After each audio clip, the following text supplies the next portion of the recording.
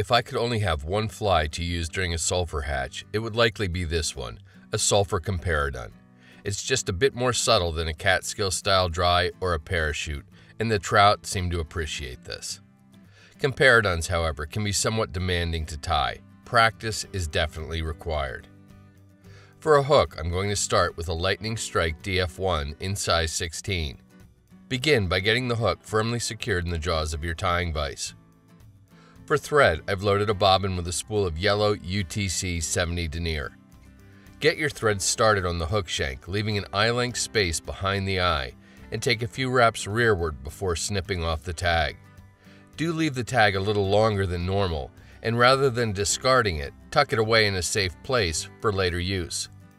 Take thread wraps forward, leaving your thread an eye-length and a half behind the hook eye. Volumes can be written about the correct deer hair to use for a comparadun. My hands-down favorite is the stuff labeled short/fine from Wapsi. It's the right length, texture, hollowness, and has only the smallest amount of black at the tips of the hair. For the way I tie comparaduns, I've found no better. With sulphurs, I like the lighter bleach stuff. Snip a half a pencil diameter clump free from the hide and strip or comb out the fuzzy stuff and the shorter hairs. The cleaner you can get it, the better. Place the clump, tips first, into a small stacker and give it a very thorough stacking to get all the tips aligned. With the tips pointing to the right, remove them with the fingers of your right hand and then pass the clump to your left, like so. Carefully, and I mean really carefully, measure to form a wing a hook shank in length, and then transfer that measurement forward to the location of your tying thread. Take 2 loose collecting wraps, then pull the thread tight as you squeeze the fingers of your left hand. The deer hair should compress and flare significantly. While maintaining pressure, take a few more tight wraps rearward to firmly bind the hair to the shank. Keep your grip on the butt ends of the deer hair and lift them up slightly. This will allow you to reach in with your tying scissors and snip them off at a shallow angle. You can then take wraps of tying thread to mildly cover up the butt ends and produce a nice ramp down to the hook shank. Pull the wing back to ensure that there's at least a full eye-length space behind the eye. Continue taking thread wraps to bind the butt ends down and leave your tying thread at about the hook point. Medium dun-colored microfibbets or mayfly tails are used to form the tail of the fly. Separate 2 from the rest, and while keeping their tips aligned, snip them free. With the tips pointing rearward on the fly, lay the 2 fibers against the near side of the hook and let thread torque carry them to the top. After a couple of wraps, you can adjust the length of the tails if necessary.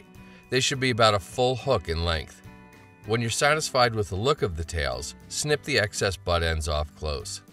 Take a few more thread wraps forward, then push the tails up and use your thumbnail to help separate them. Once you've established a little separation, preen the tails outward to accentuate it. Now, get hold of that tag end of thread you snipped off earlier. Loop it around the hook bend and double it over. Then, pull the loop around the bend all the way up to between the 2 tails. Pull on the loop to splay the tails until they're about 90 degrees apart, then take thread wraps rearward. This should lock the tails in position. Lift the excess thread tag up to vertical and snip it off close. Check to make sure your tails are splayed correctly. Even with the tail angle well established, I like to add just the smallest drop of UV Cure resin, here Solarez Bone Dry, to the intersection of the tails and down onto the hook shank. Once I've picked up my UV torch and given the area a brief shot of UV light, the tails will be permanently locked in position. This isn't essential, but it really works. Pale yellow superfine dubbing is used to create both the abdomen and thorax of the fly. We'll start with the abdomen first. You'll need a fairly ample clump. Pull down on your bobbin to expose 4 to 5 inches of tying thread. Then take small amounts of dubbing from the clump so the fibers are roughly aligned with your tying thread. This will allow you to create a very thin dubbing noodle. Once you have a noodle about 4 inches in length, start taking wraps with it so the dubbing begins right at the base of the tail. Continue taking touching wraps forward with the noodle to create a slender, almost segmented body on the fly, and cover up those nasty deer hair butts. Then pull the deer hair back and start taking wraps to build a dam in front of it.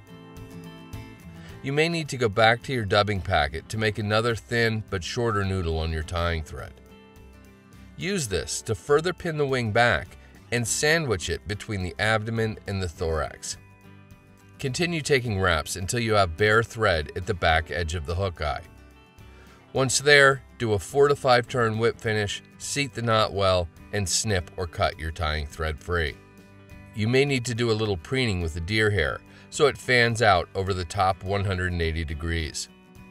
Like I said, the Sulphur Comparadun is a great pattern, but does require a good bit of practice to get consistent results.